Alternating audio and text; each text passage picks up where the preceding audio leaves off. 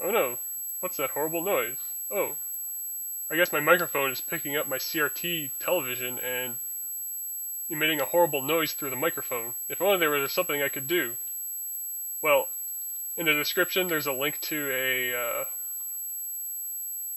don't buy WinRAR, there's a link to a VST plugin that you can easily install.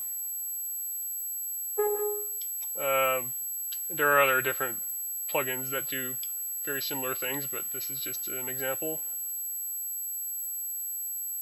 So just don't really have to do anything. We're just installing these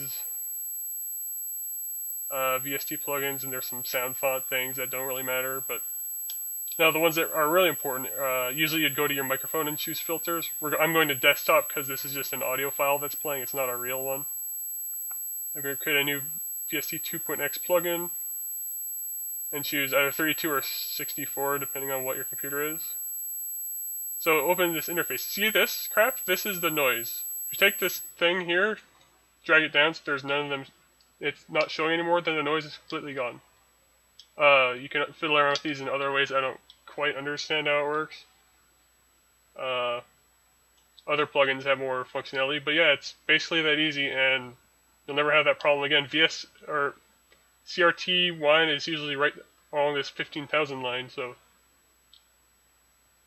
clearly this will do it, even though this noise is not exactly the same as a CRT one. But yeah, that's all you gotta do, and I'll thank you greatly for doing it.